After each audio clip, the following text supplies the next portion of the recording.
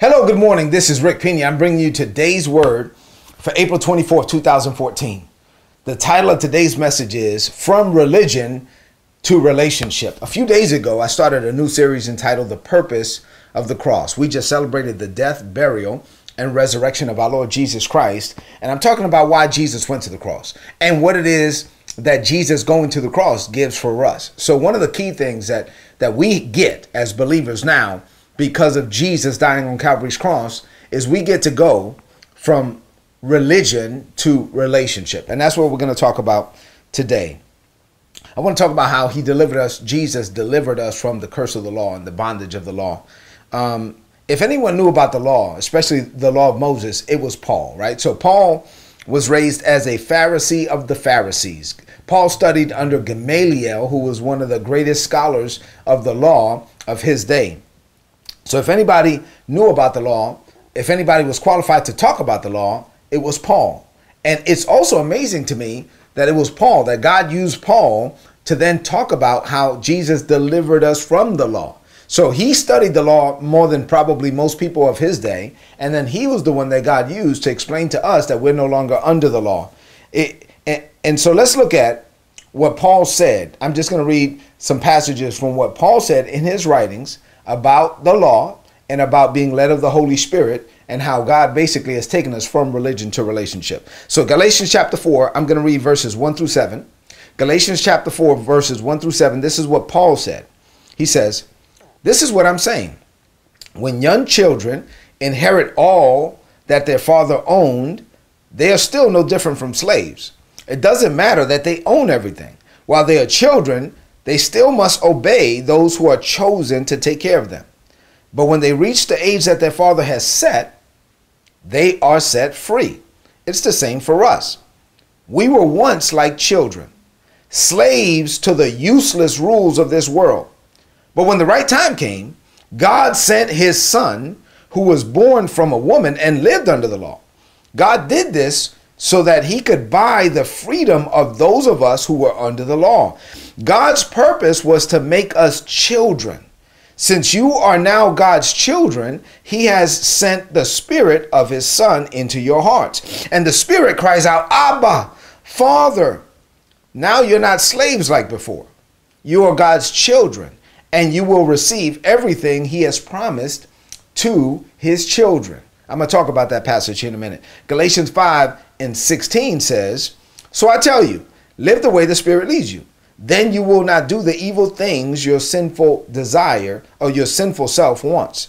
And Romans chapter 8, verse 14, "The true children of God are those who are led by God's Spirit, or who let God's Spirit lead them." So the true children of God are those who let God's Spirit lead them, who are led of the Holy Spirit internally, not governed by a set of external rules, right? So what does this mean to you today? I'm just going to share two things. Number one, and I'm going to tell you, I'm coming back to Galatians chapter 4, 1 through 7 tomorrow. I mean, there's a lot there. But for today, let's just deal with two things. Number one, Jesus took us from religion to relationship. Every religion has rules and regulations, right? However, what Jesus died to give us, what he gives us access to, what we call commonly referred to as Christianity, is not really a religion. It's actually supposed to be a relationship with the Father. You can make the argument that the Israelites in the Old Testament had religion, right? Because they were under the law of Moses. They followed a hard set of rules and regulations.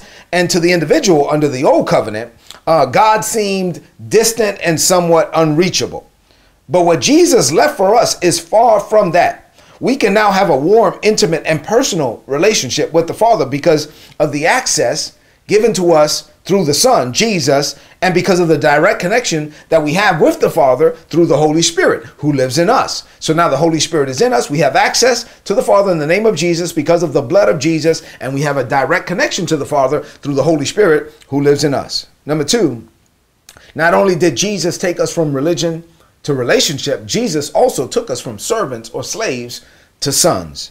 Under the law, the followers of Jehovah saw him as God, and they saw themselves as servants. They were serving God. He was God, and they were there to serve him. However, the blood of Jesus takes us from servants to sons. Listen to me. Look at me. You are not a slave. You are not a servant. You are a child of the Most High God. And he's not a distant God who cannot be reached and who does not hear your cry. No, he is a loving and caring heavenly Father who loves you with an everlasting love. And he wants you to come to him as your daddy. He wants you to call for him as your daddy. Remember, I already read it, Galatians 4:7. Paul said, you're not slaves like before. You are God's children, and you will receive everything he promised to his children. So let's close this out with a confession of faith, because God took you because of Jesus, from religion to relationship, from servants to sons. And you should be glad about it. Let's close this out. Say, Father, I thank you for teaching me the purpose of the cross. What Jesus did for me is amazing. Not only did Jesus die in my place, taking on my debt and paying for my sin, but Jesus also redeemed me from the curse and the callous nature of the law of Moses. Because of Jesus, I don't have to live my life by a cold set of external rules. I don't have to see you as a distant and unreachable God. I don't have to see myself as a slave or a servant. No, the blood of Jesus unifies me with you. I am not a slave. I am not a servant. I am a son. I am a child of the Most High God. While you are God and you sit on the circle of the earth, when I come to you, I don't address you as God. I address you as my Father. When I'm in worship, I worship you as God, and I fall flat on my face. But when I'm in prayer, I come to you as my Father. I come to you as my daddy. And I feel the warmth of your love. I can come directly to you as a son because of the access given to me through Jesus Christ, my Lord. And I also have a direct connection to you through the Holy Spirit who lives in me.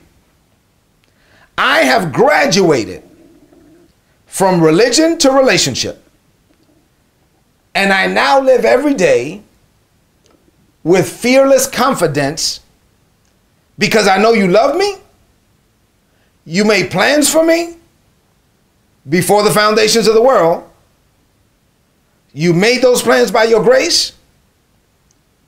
And you have also given me the grace to fulfill those plans. I declare that I will. I will complete my divine assignment. I will do it before I die. And I will do it by your undeserved grace. I declare this by faith. In Jesus' name, amen. This is today's word. Apply it and prosper and have a blessed day. Walk in the blessing. God bless you.